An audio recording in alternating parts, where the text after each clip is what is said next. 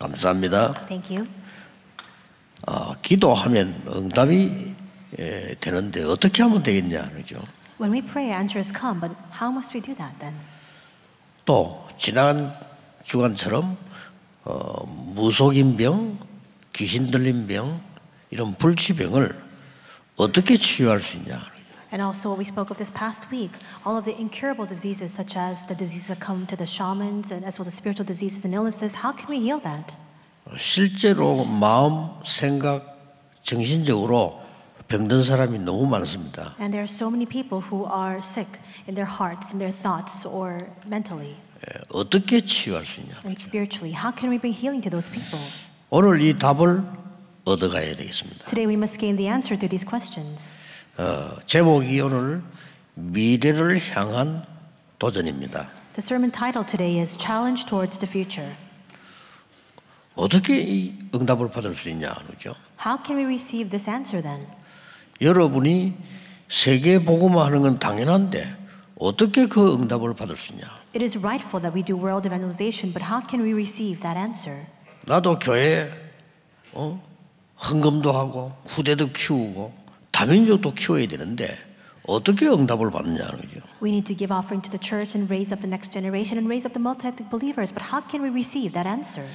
오늘 중요한 답을 하나 가지고 가야 되겠습니다. Today we must take in our hands this important answer as we return. 계속 기도해야 되겠습니다만은 한 주간 기도해야 될 제목이 운명을 바꾸는 재창조 역사에 도전해라.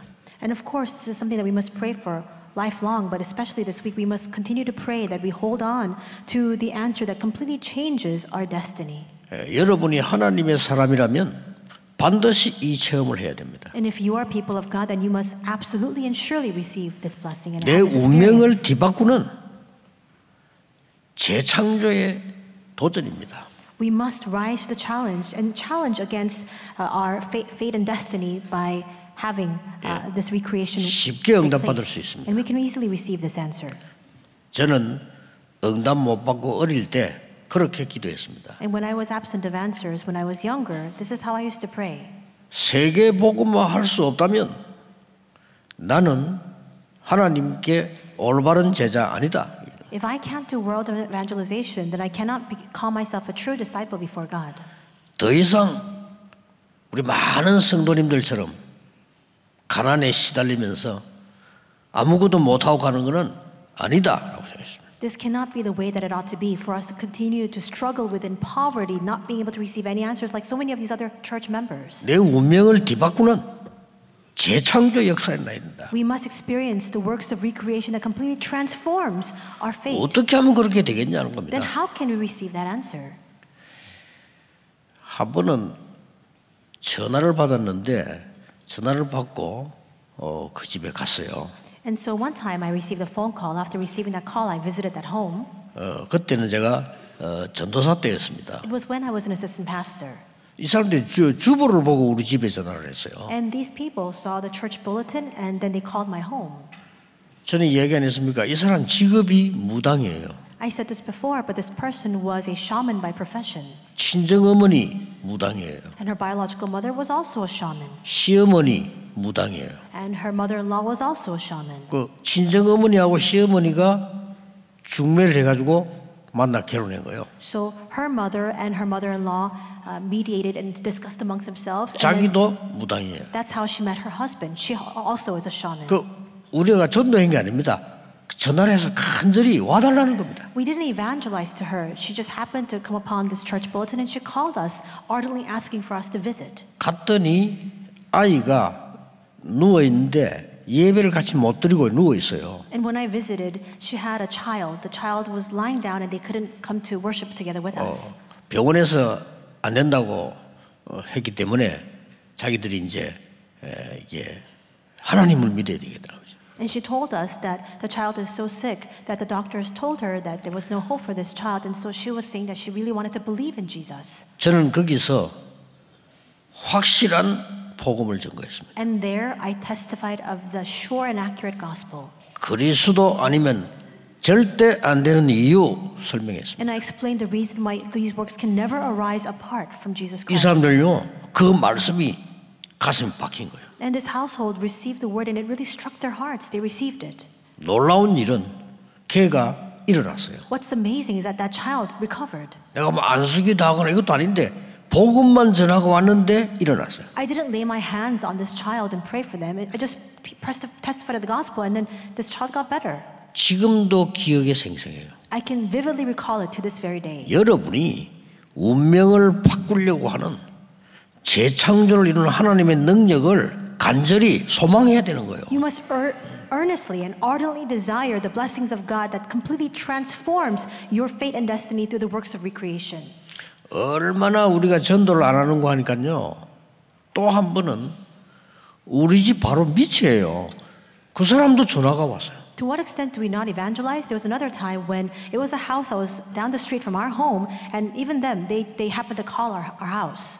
아무 없이 예배를 봐달라는 겁니다. And with no other explanation, they were asking us to come and lead them in worship. 또 가까이 우리 목사님 계시기 때문에 목사님 모시고 갔어요. And my senior pastor was also nearby, and so I asked him to come along with us, and together we went to that home. 목사님이 예배를 인도하시는 동안에 계속 누가 옆에 벽을 치는 거예요. And as the pastor was leading the worship, there was somebody in the next room, and they were just knocking on the walls. 물었더니 자기 아들이래요. And when we asked, "What is that sound?" this person said, "It's their son." 그것도 초등학생. And an elementary school student. 제가 교회당에서 예배드리는 소리나 종소리만 하면 발작을 한다는 거예요. And she was saying that whenever there's sounds from worship that come from the nearby church or the church bells toll, this child goes berserk. 그 어머니 말이에요. And that's what this mother was saying. 아무래도 이게 귀신 들린 것 같다는 거예요. And she was saying, "We think that he's demon possessed." 예수 안 믿으면 안 될 것 같다는 거예요. And she said to us, "We just felt like we had to believe in Jesus." 제가 얘기한 게 아니라 본인이. It's not what I said to her. That's what she confessed to us. 그래서 걔를 억지로 문 열고 이제 우리 얼굴을 봤는데 저는 귀신 들린 아이를 처음 봤어요. So we forced open the door, and I happened to see the face of this child. It was the very first time I'd seen anybody, a child who was demon possessed. 야, 섬뜩할 정도로요. 애가 이상한 표정이에요. And I had chills just all throughout my body because he had such a strange expression on his face. 목사님이 제보고 어린 주일학교 학생이니까 계속 가서 예배드리라는 거예요. And the pastor said to me, "Because you're in charge of the Sunday school and he's a young child, you should continue to go to that home to lead him in worship." 저는 그때서야 성경에 귀신 이야기 있다는 걸 그때 알았어요. And it was only at that time that I discovered that the Bible records accounts of demon possession. 그 아이에게 복음 전하고 예수님 영접하고 귀신 쫓겨난 얘기 성경에 있는 거를 같이 읽고 해줬어요. I preached the gospel to this child. We accepted Jesus and continued to share stories of how the demon was chased out in the Bible. 그 아이에게 역사를 났어요. And works arose for this child. 놀랄 정도예요. To an amazing 얼굴도 extent. 바뀔 정도로. Even his face changed. 오늘 우리는 운명을 바꾸는 정말 재창조의 역사에 도전해야 돼요. Today we must challenge against our fate, enough to transform our fate and destiny by experiencing the works of recreation. 오늘 이 데살로니가는 그냥이 아닙니다. And we see that this account today, the scripture, takes place in Thessalonica. 알렉산더의 영향이 굉장히 깊은 지역. And Thessalonica was a region that was deeply influenced by Alexander. 특히 로마로 가는 큰 고속도로가 닦여져 있는 나라. Especially it was a region with a major highway running through it that was leading to Rome. 바울이 막 간절한 소망 가지고 그렇게 간 거예요. And Paul had this earnest desire and he visited Thessalonica. 그래서 오늘 읽는 본문의 얘기입니다. And that's the backdrop, the context of the scriptures we read today. 중요한 단어에 귀를 기울여야 됩니다. 새 안식일에. We need to focus our concentration on very important words, the 3 Sabbath days it says. 그러면 거의 20일이 넘습니다. 그렇죠? If it's 3 Sabbath days, it's a little bit over 20 days. 그리고 예수가 그리스도다. And he explains that Jesus is the Christ. 이 말 하기 전에 한 말이 있어요. But even prior to that, there's something he also explains. 왜 그리스도께서 십자가에서 피 흘렸어야만 하고 왜 부활해야만 되느냐?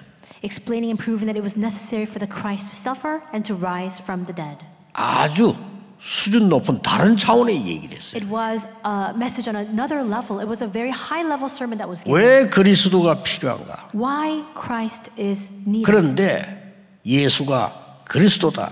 And that Jesus is that Christ. 이 말 전한 거예요. That's what he testified of. 자, 오늘 여러분이 세 가지 가지고 가면 응답이 일어납니다. Today, when you carry with you three things, answers will come your way. 세 가지 꼭 가지고 가세요. So you must take these three things with you. 첫째입니다. First, 내 마음속에 이 망대가 먼저 서야 돼요. this partisan needs to be erected inside of me first. 그게 가장 중요한 첫 번째 응답입니다. That's the very first and most important answer. 내 속에 망대가 세워지면 반드시 역사에 나시죠. If this partisan is established inside of me, then absolutely and surely the answers will come. 꼭 기억해야 됩니다. You need to remember this. 내 속에 그림이 있어야만 그릴 수가 있는 거예요. You need to have this, 그렇죠? this vision and this picture inside your minds in order for you to draw it out. 내 속에 그림이 없는데 아무렇게나 그리게 되지 그러면 If you don't have this picture inside your hearts, then you'll just draw the picture any which way you want. 여러분이 카메라를 가지고 찍어야 그 다음에 사진이 나오는 거지 안 찍는 데는 안 나오는 거예요. You need to snap the shutter of the camera in order for you to have that come out as a picture. If you don't snap the camera, then you can't have a picture come out. 렘넌트 7명 중에 요셉은 어릴 때에 세계복음화의 망대와 그림이 딱 담겨 있어요. Among the seven remnants, especially Joseph, since he was young, he already had the vision of world evangelization and partisan established inside of him. 어릴 때 다윗은 사무엘 제사장 만나면서 1천망대와 세계 성전 지을 그림이 딱 들어간 겁니다. And since he was young, David, as soon as he met with the priest Samuel, he was filled with that picture and that vision of raising up the 1,000 partisans and establishing the world temple. 꼭 기억해야 됩니다. You need to remember this.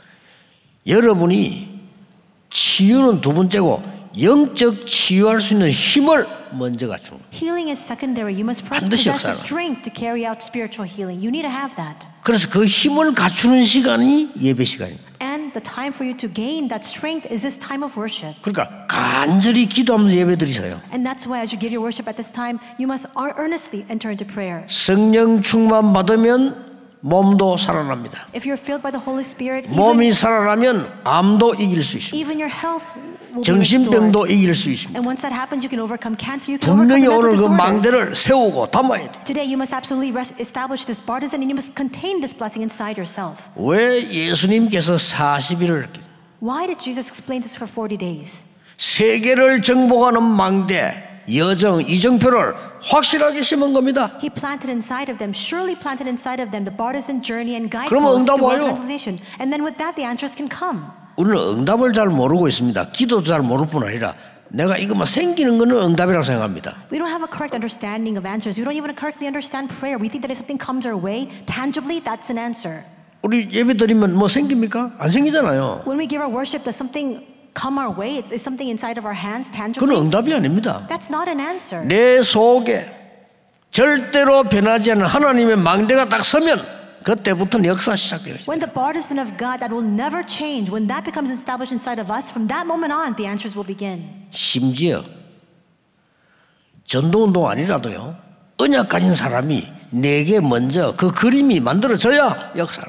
Even if the evangelism movement is not taking place for you, so long as you have that picture inside of your hearts, from that moment on, the answers will begin. 먼 길을 가는 사람이 차를 대놓고 기름을 넣는데 식당이 없어. And let's say, for example, this person has to go a very long journey, and they're putting in gas into their car, and they're looking around, but there's no restaurants to eat. 어디 식사할 데가 없습니까? 물어봐요. And he asks, is there anywhere for me to eat nearby? 그때 이 사람 머릿속에요. 팍 그림이 그려진 겁니다. And at that time, a picture comes into his mind. 아, 이 사람들이 실제 배가 고픈데 이 넓은 큰 길을 가는데 배가 고프겠구나. The person who was being asked this question, he begins to think of this in his mind, saying, oh, these people who are passing by, they need to eat something, but there's no restaurants nearby. 내가 주유소마다 간단하게 먹는 걸 준비해야 되고. In every gas station, perhaps I can prepare some small meals for these people, these travelers to eat. 그래서 조그만 닭 튀긴 걸 만들었단 말이에요. And so he began to take the chicken and fried chicken. 이게요. 미국과 전 세계로 번진 겁니다. But this chain and franchise began to spread all throughout America. 여러분 아시지 않습니까? KFC라고요. KFC, Kentucky Fried Chicken. 켄터키 프라이드 치킨 줄임말인데 이게 전 세계로 봐요. And this KFC spread all throughout the world. 여러분 이게 마음속에 망대를 세우는 이게 답니다. And that's everything for you to establish this partisan 오늘 inside your 세우라니까요. hearts. So you must establish 그게 that 응답의 today. 시작이에요. That's a start of answers. 내가 어떻게 하면 이 선박을 통하여 세계를 살릴 수 있을까? How can I use these ships and vessels to do world missions? 아무 돈도 없는 노동자가 매일같이 기도 시작해요. This day labor who had no money to speak of, they were praying this prayer every day. 그 사람이 오나시스입니다. His name is Onesimus. 지금은 많이 거대해진데요. 제일 처음에 미국에서 샘 월터라는 사람이 뭘 생각했습니까? And there was a person in the U.S., Sam Walton, who first thought of this. 가장 정확하고 가장 빠르게 가장 싸게 전달하는 방법이 없을까? Is there not a more accurate, fast, efficient way to relay things? 샘 월터라는 사람이 생각한 거예요. 근데 이게 전 세계로 지금 퍼졌어. Sam Walton thought of this, and this kind of methodology and the system spread throughout the world. 40일 동안 이 망대를 탁 세웠기 때문에 나머지 응답이 올 수밖에 없는 역사라는 거예요. For 40 days, they continued to establish this partisan, and so of course, the remaining time, answers had no choice but to come. 여러분이 영적 치유의 힘을 먼저 얻어라. You must first gain the strength of spiritual healing.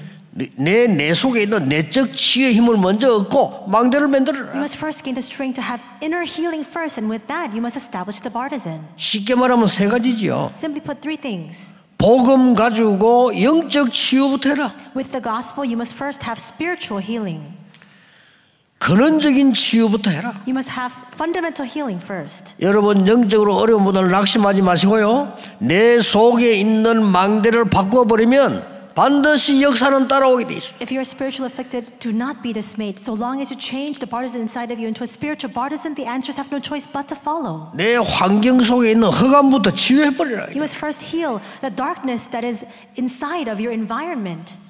그런데 새 안식일을 얘기하니까 그들에게 확실한 언약이 딱 심어요. Paul testified of this for 3 Sabbath days, and the 이겁니다. sure covenant was planted inside of their hearts. 아, 그리스도께서 십자가에 죽은 이유가 이거구나. They realized this is the reason why Jesus Christ had to die upon the 아니, cross. 그리스도께서 부활하셨구나. Christ resurrected, 예수가 그리스도구나. and Jesus is the Christ. 이 딱 박힌 거예요. That became implanted inside of them. 언약이 딱 밝혔다 이 말이에요. Because and that they took that in as their covenant. 붙잡으셔야 됩니다. You need to hold on to that. 저는 어릴 때 확실하게 잡았습니다. When I was younger, I held on to this in a sure manner. 우리 부모님이 우리를 키우면서 고생을 많이 했는데 나는 더 이상 이런 고통에 빠져서는 안 된다라고 생각했어요. I realized to myself my parents suffered so much trying to raise us when we 확실한 were 언약 younger. 잡았어요. But I will no longer continue this vicious cycle. That's what I held 교회가 as my covenant. 전도하지 않고 다른 거 하고 있는데 이건 바꿔야 되는 거다. The church keeps doing other things instead of evangelizing. We must change this. 반드시 응답 와요. And with that thought, the answers surely came. 이 땅에 병든 사람이 너무 많구나. I realized there are so many people in this world that 이들을 are 살릴 수 있는 교회가 돼야 된다. We need to become a church that can save those people. 그러니까 언약을 딱 잡으면 드디어 절대 망대가 내게 딱 맞아. And if you hold on to that covenant, then from that point on, the absolute partisan is established inside of you. 기도 간단하게 생각하지 마시고요. 모든 것입니다. Don't think lightly about prayer because prayer is everything. 우리는 기도나 합시다 이렇게 말하는데 예수님께서는 기도 외에는 다른 유가 나갈 수 없느니라. We often say in passing, well, why don't you just pray about it? But it says in the scriptures, Jesus says that these evil spirits cannot depart other than through prayer. 우리는 기도만 하면 됩니까? 이렇게 얘기합니다. And we ask this question, 기도 saying, 몰라가지고 will it work just by praying alone? 예수님께서는 예루살렘 떠나지 말고 약속한 거 기다리라. We ask that because we don't even know what prayer is, but Jesus said, do not leave Jerusalem, but wait for the gift my Father promised. 오직 성령 충만 받으면 그때 능력이 생기는 거다. But you receive power when the Holy Spirit 그러면 comes 딴 upon you. 것까지 증인이 될 것이다. And then you will be my witnesses to the end of the earth, he says. 금토일 시대가 급합니다. 우리 렘넌트 속에는요 확실한 망대를 딱 세워야 돼. We must urgently open up the 3-day weekend age because we must plant in the sure covenant of the partisans. 적어도 세계 살릴 망대를 세워야 돼. At the very least, we must raise up the partisans to save the world. 여러분 가문 바꿀 망대를 세워야 돼. And a partisan to completely transform our family 과거를 lives. 바꿔버려야 돼요. And we must completely change our past. 운명을 바꿔야 된다 We 이거예요. must change our fate. 기도입니다. 이게 첫 번째. 여러분이 가져야 될 큰 응답의 시작이에요. First and foremost, it is through prayer. This is the very foremost and most important answer you must receive. 오늘부터 한번 시작해보세요. So begin this starting today. 마음에 확실한 그림이 먼저 있어야 돼요. You must have that sure picture inside of your heart. 하나님의 first. 말씀에 여정, 이 망대 여정 이정표가 확실한 망대로 딱 써야 돼요. You must have this partisan journey and guidepost of God inside of you. It's a sure picture. 이때부터는 절대 망대가 서면 이때부터 뭐가 나옵니까? And as soon as we have this absolute partisan, what is the answers that will follow? 사람이 올 수밖에 없는 플랫폼이 만들어져요. We will be able to make this platform through which all people have no choice but to gather. 하나님이 사람을 보내는 거죠. 렘넌트에게 모든 것이 올 수밖에 없는 플랫폼이 만들어져요. God will send those people. In our remnants, a platform will begin to be 그것부터 established. 만들어져야 돼요. We must make that first. 다른 사람 살릴 수 있는 빛을 비춰야 되니까 파수망대가 서는 거예요. Because we need to shine forth the light to save people, we must now raise up this watchtower. 이제 그 생명만 들어오면 전 세계를 소통해요. And now we can, so long as you have that life inside of you, you can communicate all throughout the world. 여러분의 휴대폰에 칩을 하나 입력시키면 전 세계가 통해요. So long as you have a chip and this SD card inside of your phones, you can communicate worldwide. 이렇게 세팅을 하는 겁니다. We're having this setting now. 오늘부터 시작하시길 바랍니다. May you begin this starting today. 우리 나이 많은 어르신들요. 나는 이분들 귀중하게 보거든요. 이분들이 나이 들었다 생각하면 안 돼요. 여러분이 나머지는 전도와 선교와 뭔가를 세팅하셔야 돼요. We have the elderly here, but 그렇죠? you must not look down on them because they're so very important. From in the remaining time that you have left on this earth, you must now set down the preparations for world evangelization. 근사님들은 본격적인 금토일 시대 기도가 뭐냐를 세팅하셔야 돼요. And senior deaconesses, in the age of the 3-day weekend, you must now have a setting in place for you to teach exactly what prayer is. 예, 지금 우리나라가 많이 뒤떨어져요. 항상 일본보다 몇십 년씩 뒤떨어져. Our country is always constantly falling behind, especially behind Japan. Several decades. 벌써 10년 전에요. 일본에는 노인 대책을 다 하잖아. Already a decade ago, Japan has established a plan and formulated policies to take care of the elderly. 10년 앞에까지만 안 그래도 한 10년 전부터 벌써요. 모든 일터에 휴게소, 골프장 싹 다 노인들로 세팅돼 있어. And about 10 years ago or so, we see that already in many of these rest stops or golf courses, many of these forms of employment, many of the elderly are working there now. 우리나라 정책이 골치 아파요. 나이 많은 사람들 멀쩡한 사람을 은퇴시키 부르는 거예요. But in our country, the policies are not up to par because people who are 어디 of 갑니까? age, they have to retire. Where can they go? 또 죽지도 않아요. And they still have years left until they pass away. 그러니까 요즘 또 뭐 음식 좋지, 약 좋지, 좋잖아요. 오래 건강하게 사시는데 아무 할 일도 말이 안 되죠. We have very good food, we have very good medication, science has advanced, and so people live much longer, but there's nothing for them to do. 그래서 확실한 망대를 딱 세워요.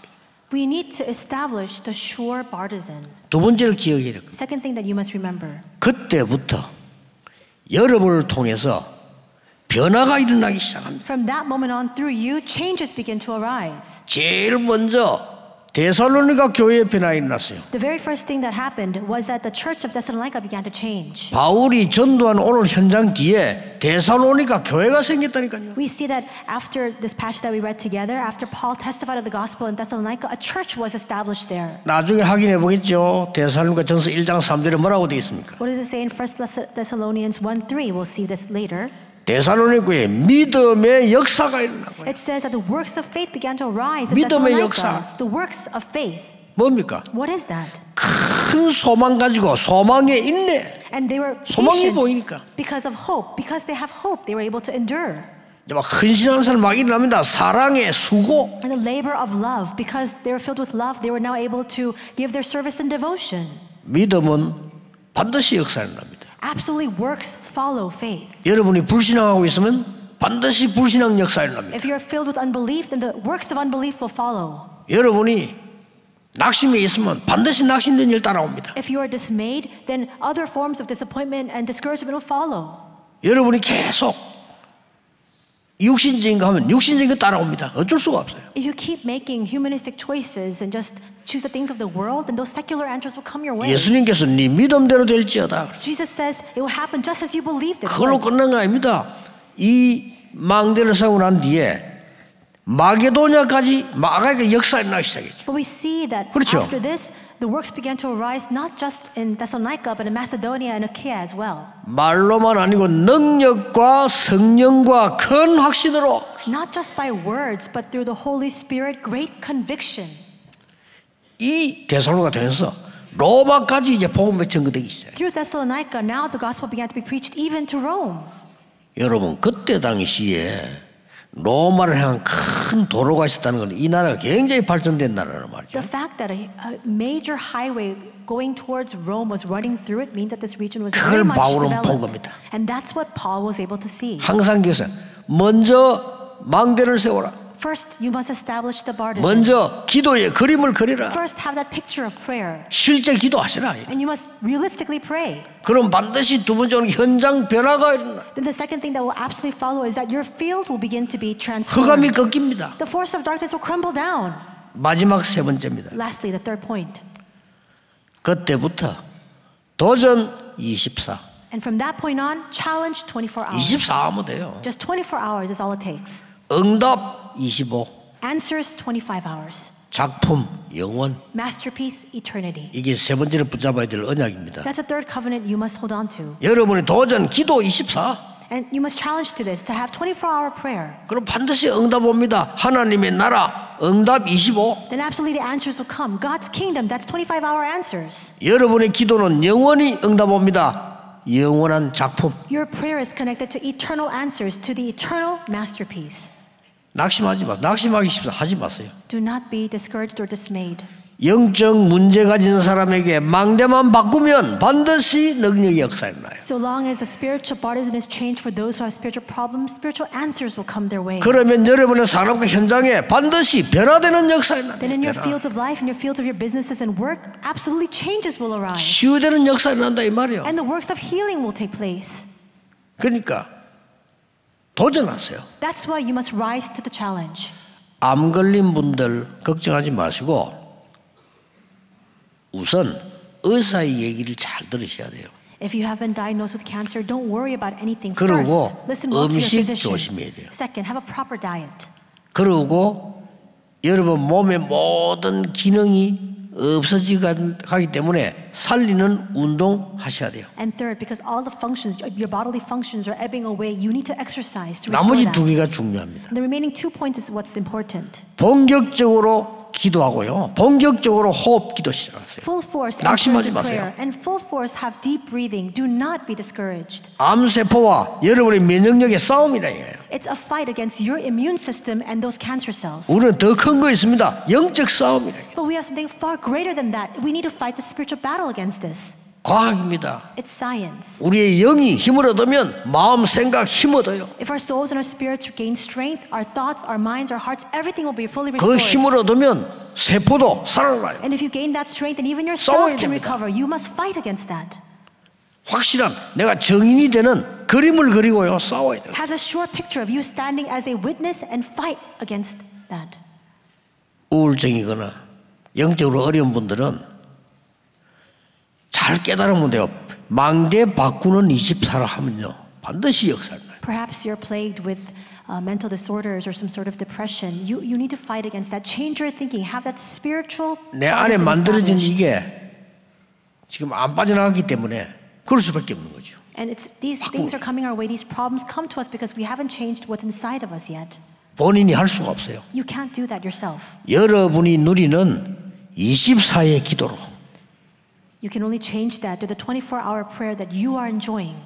기도를 24 한다니까 굉장히 힘든다고 생각하는데요. 힘을 얻는 기도입니다. When we hear 24-hour prayer, we think that it's so arduous. Not at all. 생각 바꿔야 돼요. You gain strength instead. Change your thinking. 내가 많은 무슨 에너지를 소비하는 에너지를 얻는 겁니다. You think that you have to use a lot of your energy. Not at all. It's for you to gain that energy instead. 많은 시간이 필요하다고 생각하는데 아닙니다. 진짜 기도는 시간을 만들어 얻는 것입니다. You think that it's time consuming. Not at all. If you pray the proper prayer, instead you gain all that time back. 진짜 기도는 행복을 누리는 겁니다. True prayer is 진짜 enjoying 기도는 happiness. 능력을 누리는 And 겁니다. true prayer is enjoying 그렇죠? power. 진짜 기도는 나를 살리는 겁니다. True prayer revives 하시라니까요. me. You need to do that. 낙심하지 말고요. Do not be dismayed. 그럼 반드시 25 응답 와요. Then surely the 25 answers will come. 정신적으로 어려운 분들 옆에서 기도해서요. 망대 바꾸기. If you're mentally afflicted people 바꿔야 around them, you must help these people so that they can change their partisan. 항상 기도해서 24 도전. Have 24-hour challenge. 25 응답. 24-hour 그게 하나님 answer. 나라입니다. That's God's kingdom. 영원 작품. Eternity. That's our masterpiece. 이걸 항상 붙잡고 기도했어야 You 돼요. must constantly hold on to this. 데살로니가 교회에서 시작된 이 망대가요. 데살로니가라는 교회를 만들고 나중에는 로마 복음화 기라고. This partisan that was established in Thessalonica went on to raise up the church of Thessalonica and then went on to save all of Rome later on. 꼭 기억하셔야 됩니다. You need to remember. 저는 부교육자로 있을 때 다른 거 나는 할 필요가 없다. When I was serving as an associate pastor, I thought to myself, there's nothing else I need to 교회에서 do. 시킨 대로 하면 돼. 나 다른 거 할 게 없어. I just need to do what the church tells me to do. That's all it takes. 단지 한 개. 내가 맡은 분야는 살려낸다. But just the one thing, the department and the ministry that's been entrusted to me, I will save it all. 전혀 어렵지 않아요. 99.9%가 이 영적인 거 안 하기 때문에 하면 금방 역사합니다. It's not hard at all because 99.9% are not engaging in this ministry. And so long as you do it, the works will take place immediately. 저는 성경 보면서 기도를 발견했는데요.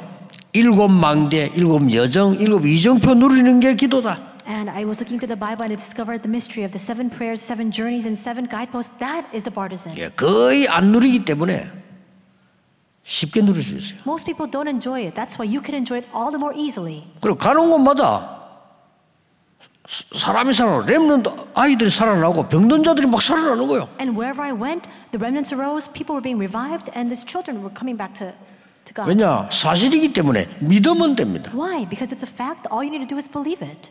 무조건 살리는 겁니다. And all we need to do is go out and save people. 중고등부 많았다. 중고등학생 살리는 겁니다. When you're in charge of the youth 그것만 하면 돼요. go and save the middle school, high school students. That's all it takes. 뭐 청년마다 청년 살리는 겁니다. When I was in charge of the young adult group, I would go and save them. 그러고는 1987년에 영도인에 들어간 거거든요. And then in 1987, I made my way into Yeongdo. 지금까지 세계를 살리는 거다. From then until now, all that has been consuming me is we need 다른 to save 걸로는 the 안 world. 되니까 세계를 살리는 거다. We can't save the world with anything else. We need to save the world. 유대인이 말하는 종교와 율법으로는 세계 살릴 수가 없어요. With the religion and the law that the Jewish people continue to emphasize, we cannot save the world. 지식인들이 말하는 철학으로는 세계 살릴 수 With the 없습니다. philosophy that all of the intellectuals emphasize, we cannot save the world. 하나님 그리스도께 주신 그거 가지고 세계 살릴 수 있다. It's only through that which Jesus Christ has given to us that we can save the world. 이제 남은 거는 뭡니까? Then what's the only thing that is left? 세 가지 뜰. The 3 courtyards. 이게 중요한 기도입니다. This is a very important prayer. 그래서 부산에는 좋은 찬스가 온 것 같아요. I think a very good chance has come to Busan. 저 부산에는 성전을 짓는데 세 가지 뜰 그냥 지어가고는 성공 못합니다. We're constructing the church, newly constructing the church in Busan, but we can't just have a very ambiguous thinking about 이 the 3 교회는 courtyards.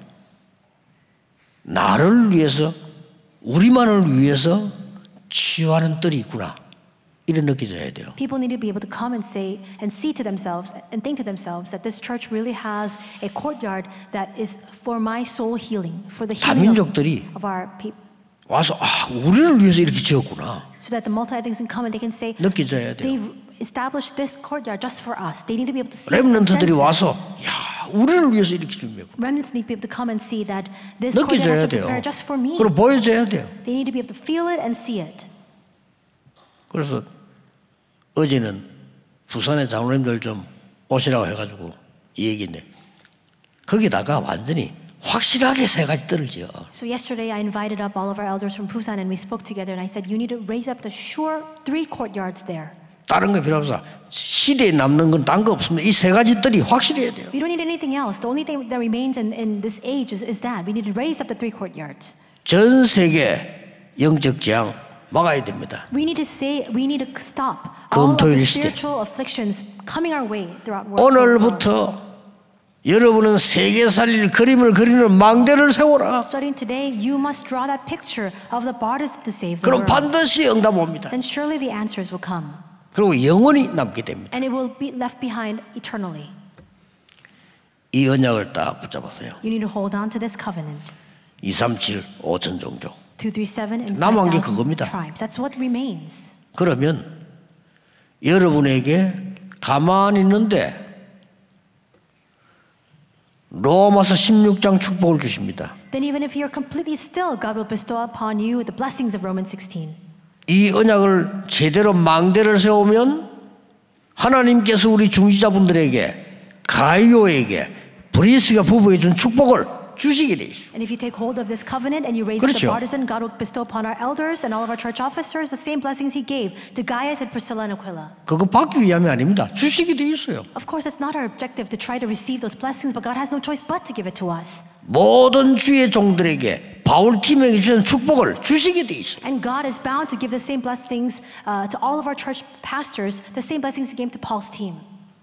오늘 저녁에는 제가 출발해서 미국으로 갑니다. Tonight I'll be departing for the U.S. 이 세 가지 뜰 금토일 시대 237 5천 종의 답이 가장 필요한 데가 미국입니다. That's the country that really needs this mystery and this blessing the most. 3 courtyards and the 337 nations, 5,000 tribes. 미국은 무조건 금토일 시대에 열어야 됩니다. And the 3-day weekend age. We see that the U.S. has to open up that age full 그러면 force. 세 가지 뜰 실제로 만들어야 돼요. And they must realistically raise up the 3 courtyards. 그래서 237 5천 종족 살리는 겁니다. So that they can save the 237 nations and 5,000 tribes.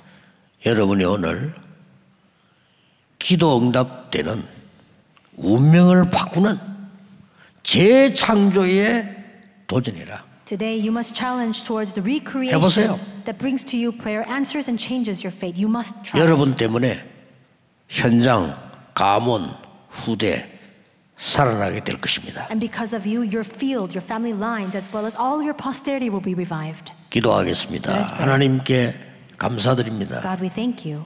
우리 속에 하나님의 망대가 서게 해 주옵소서. May your partisan be established inside of us. 응답받을 그림이 그려지게 And 하옵소서. may we have the answer by which we can receive answers. 절대 망대가 서게 해 주옵소서. May we have that picture inside of our hearts and may we establish the absolute partisan inside of us. 남은 생에 사람 살리며 변화시키는 역사 일어나게 하옵소서. The time that we have left upon this earth, may we save people and may we have changes take place. 우리를 통해 영원한 작품이 남게 해 Through 주옵소서. us, may the eternal masterpiece remain. 새 힘을 얻는 주간이 되게 해 May this 주옵소서. be a week in which we gain new strength. 예수 그리스도 이름으로 In 기도하옵나이다. Jesus Christ's name we pray. 아멘. Amen.